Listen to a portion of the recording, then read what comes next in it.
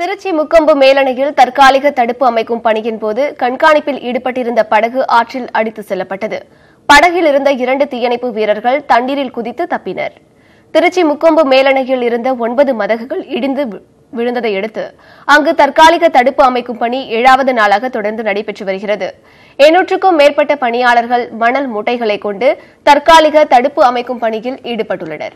இந்த பணிகளை அமைச்சர்கள் வெல்லமண்டி நடராஜன், வளர்மதி உள்ளிட்டோர் பார்வையிட்டனர். இதனிடையே கனகராஜ், ராஜ்குமார் ஆகிய தீயணைப்பு வீரர்கள் ரப்பர் படகில் கண்காணிப்பு பணியில் ஈடுபட்டிருந்தனர். அப்போது மோட்டார் பழுதடைந்ததால் தண்ணீர் செல்லும் திசையில் படகு இழுத்து செல்லப்பட்டது. சாதுரியமாக செயல்பட்ட 2 தீயணைப்பு வீரர்கள் தண்ணீரில் குதித்து இடிந்து கிடந்த மதகில் படகை கட்டி வைத்ததோடு வேகமாக நீந்தி கரையேறினர்.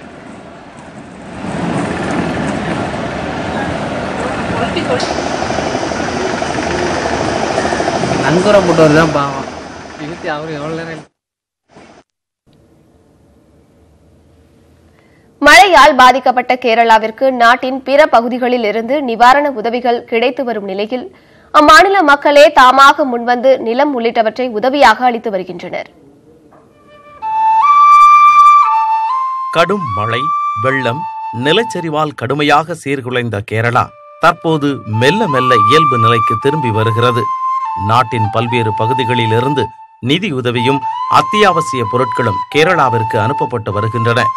கேரள மக்களும் தங்களால் முயன்ற உதவிகளை பாதிக்கப்பட்ட ஏழை மக்களுக்கு செய்து வருகின்றனர். இடுக்கியின் தீனம்பீர்மேடு பகுதியைச் சேர்ந்த அரசு ஊழியரான கணேஷ் தாயின் ஓய்வூதியம், வங்கிக் கடன் போன்றவை மூலம் கஷ்டப்பட்டு வாங்கிய 2 ஏக்கர் நிலத்தை வெள்ளத்தில் பாதித்த மக்களுக்காக வழங்கியுள்ளார்.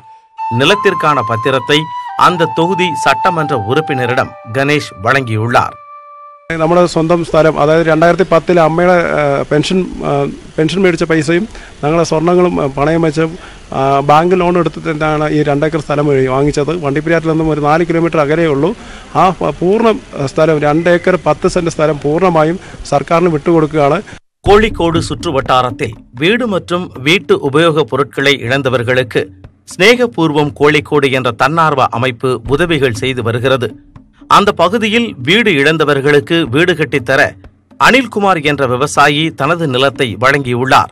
நிவாரண முகாம்களில் இருந்து திரும்புபவர்களுக்கு உதவுவதற்காக 24 மணி நேரம் செயல்படும் கால் சென்டர்கள் அமைக்கப்பட்டுள்ளன. கூடுதலாக நிதி கிடைத்தால் பாதிக்கப்பட்ட அனைவருக்கும் உதவலாம் என்றும் தன்னார்வ தொண்டு அமைப்பின் பிரதிநிதிகள் கூறுகின்றனர். സ്ഥലം ഈ ദുരിതാശ്വാസ നിധിയിലേക്ക് ഏൽപ്പിച്ചത് ആദ്യമാണ് കോഴിക്കോട് ജില്ലയിൽ. ഇനിയും ആളുകൾ ഇത് മാതൃകയായിട്ട് സ്വീകരിക്കുമെന്നാണ് ഞങ്ങൾ പ്രതീക്ഷിക്കുന്നത്.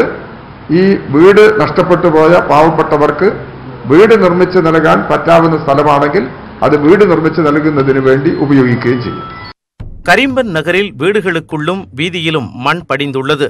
இன்னமும் 100க்கும் மேற்பட்ட குடும்பங்கள் நிவாரண முகாம்களில் தங்கியுள்ளனர். அடிமாரி இடுக்கி சாலையில் ஒர்க் ஷாப் நடத்தி வரும் ஜாய் தனது ஒர்க் ஷாப்பும் வீடும் வெள்ளத்தில் மூழ்கி விவசாய நிலம் அழிந்து தற்போது வாடகை வீட்டில் குடியிருப்பதாகவும் வாழ்வாதாரமின்றி தவிப்பதாக கூறுகிறார். ജീവിതമാർഗം മൊത്തം പോയി. പണിയാ ഇനി വീടിനകത്ത് വീട് വയ്ക്കാൻ പറ്റൂലേ. 95 സെന്റ് സ്ഥലമായിരുന്നു, അത് മൊത്തം ഒഴുകി പോയി. വർക്ക്ഷോപ്പും പോയി, വണ്ടി കഴുകാനുള്ള സംവിധാനം ഉണ്ടായിരുന്ന എല്ലാ മെഷീനറിയും പോയി, വീടും പോയി. வயநாட்டில் வெள்ளம் அதிகம் பாதித்தது தேயிலை தோட்ட தொழிலாளர்களைத்தான்.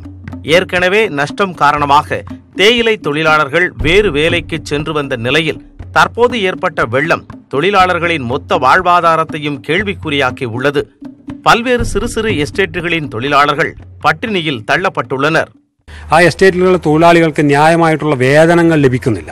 മാസങ്ങളോളം പണിയെടുത്തു കഴിഞ്ഞിട്ടുണ്ടെങ്കിൽ അവർക്ക് കൃത്യമായി കൊടുക്കേണ്ട ശമ്പളം കൊടുക്കാത്ത സാഹചര്യം വയനാട് ജില്ലയിൽ നിലനിൽക്കുന്നു. അവർക്ക് കൃത്യമായിട്ടുള്ള ആരോഗ്യ പരിരക്ഷയ്ക്ക് വേണ്ടിയുള്ള ചികിത്സാ സംവിധാനം ഇന്ന് കൃത്യമായി ലഭിക്കാതെ അവർ വളരെ ബുദ്ധിമുട്ട് അനുഭവിക്കുന്ന സാഹചര്യം ഉണ്ടാകുന്നു. ശുദ്ധമായിട്ടുള്ള കുടിവെള്ളം ലഭിക്കാത്ത സാഹചര്യം തോട്ടം തൊഴിലാളികൾക്കുണ്ട്. ആ ഒരു മുറിക്കുള്ളിൽ കുടുംബങ്ങളും അവരുടെ പ്രായപൂർത്തിയായവരും വിവാഹമായിട്ടുള്ള മക്കൾ ഉൾപ്പെടെ തിങ്ങിക്കൂടി ജീവിക്കേണ്ട സാഹചര്യം ഉണ്ടാകുന്നു. ഇങ്ങനെ ഒട്ടനവധി പ്രശ്നങ്ങൾ ഈ തൊഴിലാളികൾ ഇന്ന് അനുഭവിച്ചുകൊണ്ടിരിക്കുകയാണ്. நிவாரண நிதியில் கிடைத்த பொருட்கள் மட்டுமே உள்ளதாக அவர்கள் தெரிவிக்கின்றனர். பலத்த சேதமடைந்துள்ள கேரளாவிற்கு மத்திய அரசு அறிவித்துள்ள முதற்கட்ட நிவாரணத் தொகை மிகவும் குறைவாக உள்ள நிலையில் நிவாரணத் தொகையை அதிகரிக்க வேண்டும் என்று மத்திய அரசிடம் கேரள அரசு கோரிக்கை வைத்து வருகிறது. பீமா கொரேகான் கலவரம் தொடர்பாக கைது செய்யப்பட்ட 5 செயற்பாட்டாளர்களில் 3 பேர் புனே நீதிமன்றத்தில் ஆஜர்படுத்தப்பட்டனர்.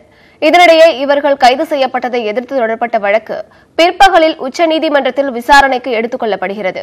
மகாராஷ்டிரா மாநிலம் புனேவில் உள்ள பீமா கொரேகான் கிராமத்தில் ஆண்டுதோறும் பிரிட்டிஷ் ராணுவத்திற்கு எதிராக சண்டையில் உயிரிழந்த தலித்துகளுக்கு அஞ்சலி செலுத்தப்பட்டு வருகிறது. இதன் 200வது நினைவு தினம் கடந்த டிசம்பர் மாதம் நடைபெற்றது. இதனைத் தொடர்ந்து தலித் அமைப்புகளும் உயர்ஜாதி அமைப்பினருக்கும் இடையே கலவரம் ஏற்பட்டது. இதில் ஒருவர் கொல்லப்பட்ட நிலையில் பல வாகனங்கள் தீக்கிரையாகின. இந்த கலவரம் தொடர்பாக டெல்லி, ஃபரிதாபாத், கோவா, மும்பை, ராஞ்சி மற்றும் ஹைதராபாத் நகரங்களில் புனே போலீசார் அதிரடியாக சோதனை செய்து வெர்னோன் கொன்சல்ஸ், அருண் ஃபெரேரா, கௌதம் நீலாகா, சுதா பரத்வாஜ், வரவர ராவ் ஆகியோரை கைது செய்தனர். இதில் கொன்சல்ஸ், ஃபெரேரா, வரவர ராவ் ஆகியோர் புனே நீதிமன்றத்தில் ஆஜர்படுத்தப்பட்டனர். புனே போலீசாரால் 5 செயற்பாட்டாளர்கள் கைது செய்யப்பட்டதற்கு பலர் கண்டனம் தெரிவித்துள்ளனர். முன்னாள் நிதியமைச்சர் ப. சிதம்பரம், எழுத்தாளர் அருந்ததி ராய் உள்ளிட்டோர் கண்டனம் தெரிவித்துள்ளனர். பதவியை தவறாக பயன்படுத்தும் பாஜக அரசு தலித்துகளுக்கு ஆதரவாக போராடுபவர்கள் மீது ஓர் அச்ச உணர்வை ஏற்படுத்தி வருவதால் பகுஜன் சமாஜ் தலைவர் மாயாவதி குற்றம் சாட்டியுள்ளார்.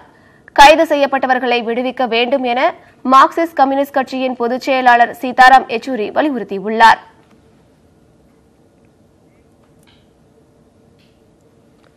இந்தியாவில் இருவேறு சித்தாந்தங்களை கொண்டவர்களுக்கு இடையிலான யுத்தம் தொடங்கிவிட்டதாக காங்கிரஸ் தலைவர் ராகுல் காந்தி தெரிவித்துள்ளார். கேரளாவில் வெள்ளத்தால் பாதிக்கப்பட்டவர்கள் தங்க வைக்கப்பட்டுள்ள முகாம்களை ராகுல் காந்தி நேற்று பார்வையிட்டார். இரவு நேரத்தில் கூட முகாம்களில் தங்கியிருந்தவர்களை அவர் சந்தித்தார். இதனையடுத்து கொச்சியில் செய்தியாளர்களிடம் பேசிய அவர், பாதிக்கப்பட்டவர்களை அரவணைக்காகவே தாம் வந்திருப்பதாகவும் அரசியல் செய்ய வரவில்லை என்றும் தெரிவித்தார். மத்திய அரசு கேரளாவிற்கு தேவையான உதவிகளை முறையாக வழங்கவில்லை என குற்றம் சாட்டினார். இந்தியாவில் நாக்பூர் தவிர்த்த மாநிலங்களை கொண்ட ஒரு சித்தாந்தமும் அனைத்து கலாச்சாரங்களும் ஒருங்கிணைந்த ஒரு சித்தாந்தமும் வளர்ந்து வருவதாகவும் கூறிய ராகுல், இருவேறு சித்தாந்தங்களை கொண்டவர்களுக்கு இடையிலான யுத்தம் தொடங்கிவிட்டதாகவும் தெரிவித்தார்.